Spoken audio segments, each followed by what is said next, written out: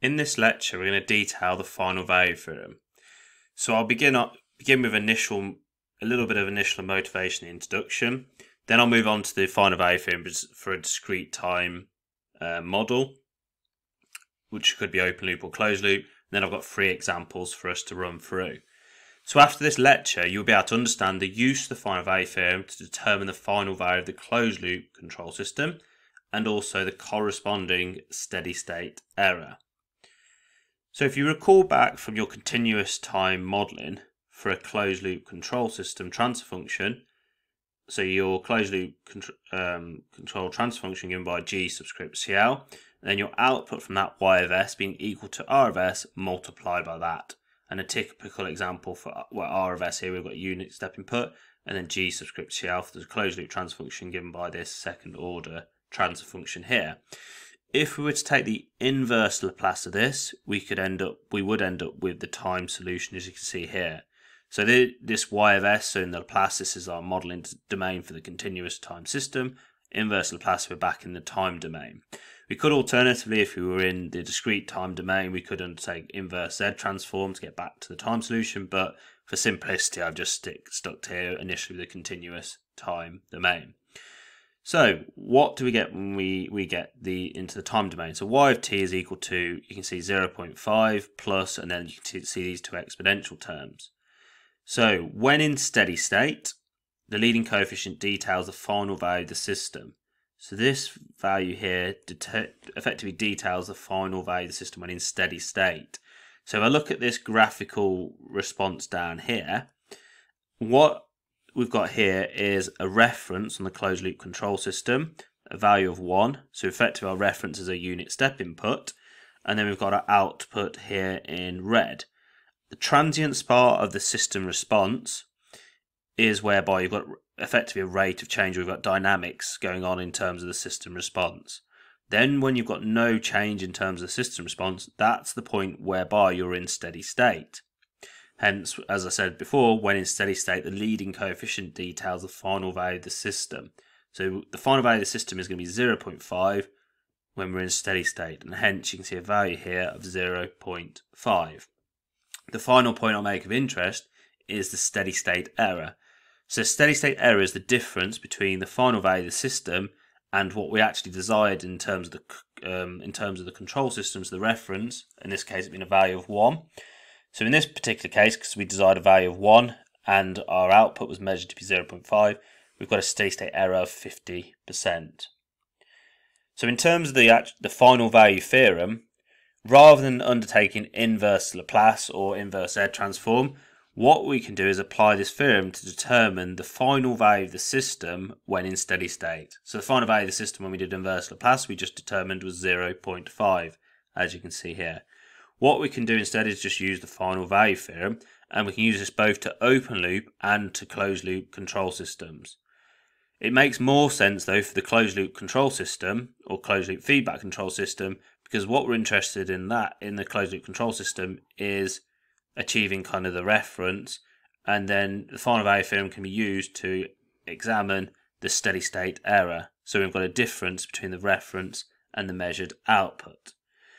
So in terms of what does the final value theorem look like? So it looks like this equation here. So equation 3.1. So the limit of f of n, where n is the number of samples, is equal to the limit of, and then brackets, z minus 1 multiplied by y of z. As n goes to infinity, so the number of samples goes to infinity, z's become 1. So what this is similar to, when we were in the continuous time domain, if you recall, whereby when time went to infinity, the s's went to 0 or approached 0. And if you recall, the reason why this holds is because d by dt, which is effectively the rate of change in terms of this. So you think when we're in steady state, the rate of change becomes 0, and s is effectively d by dt. So when there's no rate of change, that's why we replace, in the continuous time, we replaced all the s's with 0.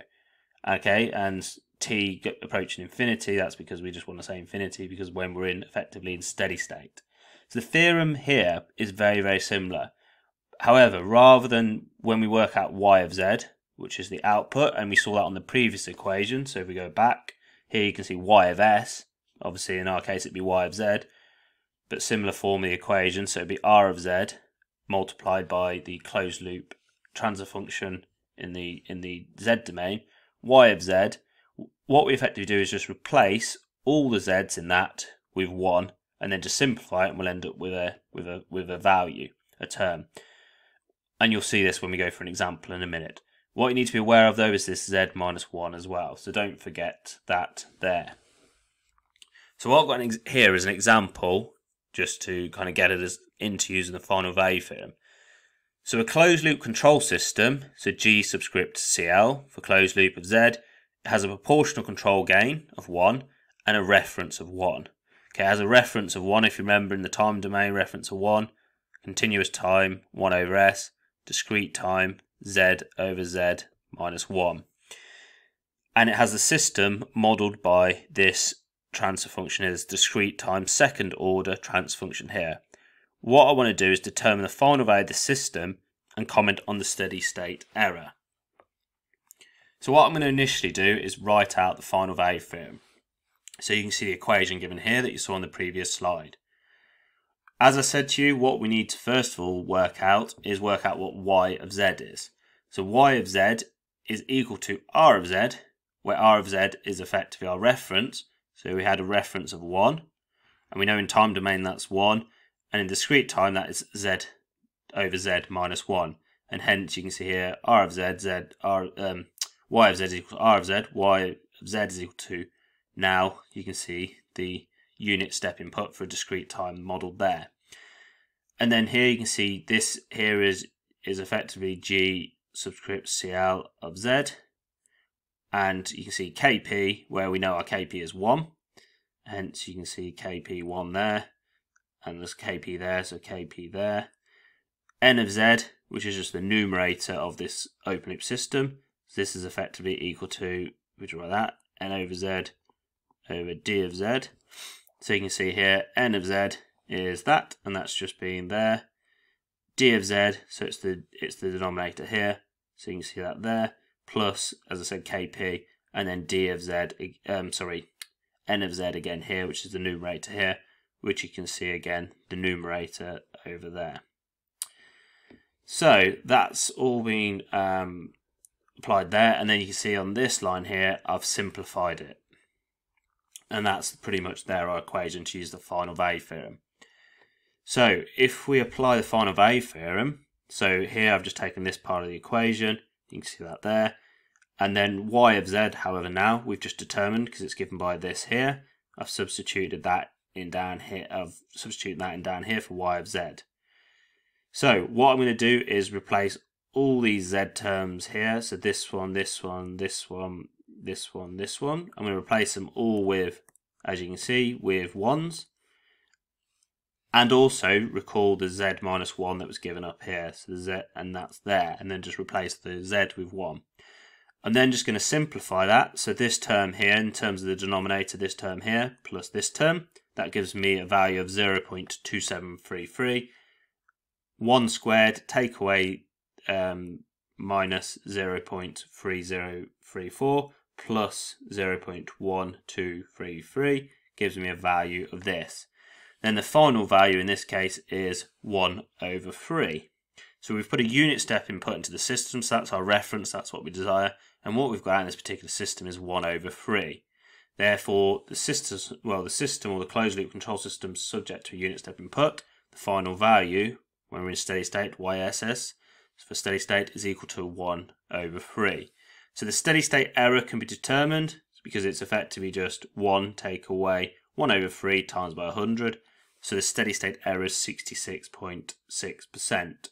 So in terms of looking this on a graphical output, we've got time and amplitude. You can see there your reference or unit step input, and you can see your final value of the system, which in this case is 1/3, and then your steady state error of 66.6%. So a further example, what we're going to do in this example now is we're going to explore the effect of the proportional control gain on the system response. So we're going to use the previous example, that you can see. So if you'll recognize these numbers from one of the previous slide. However, we're now going to keep KP as a variable. We're going to apply the final value theorem to this. So as we did previously, we applied the final value theorem. So you can see here, previously I didn't say, but you could effectively just cross these two out because they effectively cancel. Apply the final value theorem, work out the sum of that, work out the sum of this, and you'll get this here.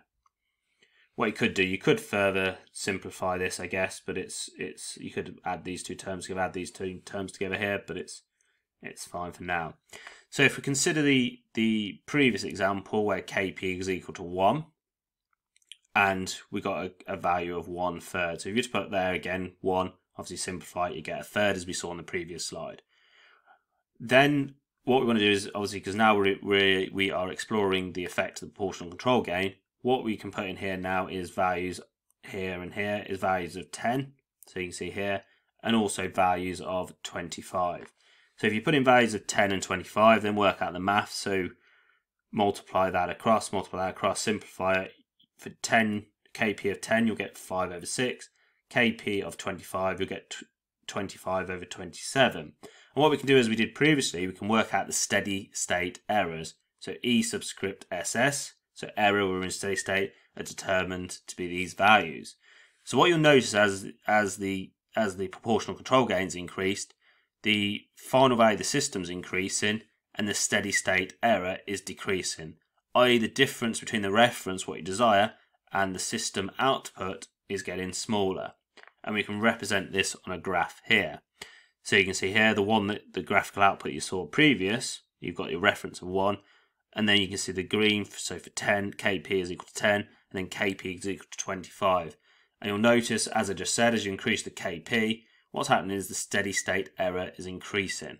However, what you will notice is that the system response now has this oscillation here, or overshoot. So that's kind of a downfall. So you can increase your proportional control gain and reduce steady state error, but it will introduce some oscillation on the system response. So in practice, the proportional control gain is actually in fact limited by the actuator specification, and that's something we'll see when we get onto the embedded control system lectures, or you'll see when you get onto the embedded control system lectures. So example 3, so I've got one final example, and this is based on the previous lecture example, you know, the water tank example we looked at, where we had that's the standard transfer function. We had this transfer function here for G subscript CL for the closed loop transfer function. When we had this, we can see here we've got this variable KP. Our reference here is 1/s, and just note at the moment this is all in continuous time domain. So what I've done, what I've done here is I've got KP is equal to 5, KP equals 10, KP equals 15. So I've got 3 different proportional control gain values. Y of Z is equal to, okay, if you remember R of S, or R of Z, sorry. So R of S, 1/s in the continuous is equal to Z over Z minus 1, as I said previously, hence this here. And then what I've done is I've substituted in 5 into there, so KP is a value of 5, and also into there. Then I've used MATLAB C to D on this closed loop transfer function with a sample interval of 1, and I've got a closed loop transfer function given by that, and that's something also we saw in the previous video. I've then applied the final value theorem, so you can see here the limit, effectively all the values approaching 1. Again, you can cross that out. Simplify it, and you'll get the final value of the system being 0.553.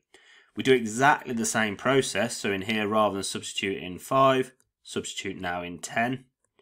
Discretize this using MATLAB. You could do it using the tables of transform, it's completely up to you. Tables of transform on MATLAB with a sample interval of 1, and then we end up with this discrete time transfer function here. Apply the final value theorem, effectively those two cancel, and then you'll end up there with a final value in the system being 0.7142. And again, do exactly the same thing now with 15. So 15. Discretize this, use the tables of transform, which you can use, or use MATLAB C to D, and you'll end up with that discrete transfer function for the closed loop system there. And obviously each case, because it's R of S multiplied by G subscript CL. Apply the final value theorem. Again, we can just cross them out, simplify this, and you'll end up with this term here, so 0.7895. So what you're noticing as we increase the proportional control gain, you'll notice the steady state error again is decreasing. So it's a common effect this. If you're kind of effectively the proportional control gain is putting more power into the system, so it's kind of obvious that you would expect the steady state error of the system to decrease. You'll notice in this particular case here that we have you